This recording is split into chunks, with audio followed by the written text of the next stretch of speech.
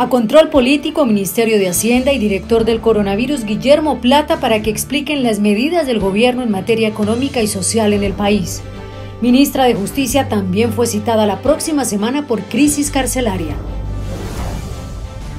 Primera plenaria virtual formal en la Cámara. Los representantes se conectaron desde las diferentes regiones del país. Presidente de la Cámara, Carlos Cuenca Chaux, dirigió la sesión desde el Salón Elíptico.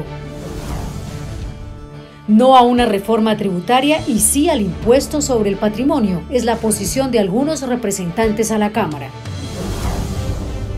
La violencia intrafamiliar sigue disparada en el país y no hay políticas públicas suficientes para contenerla, concluye la Comisión Primera de la Cámara.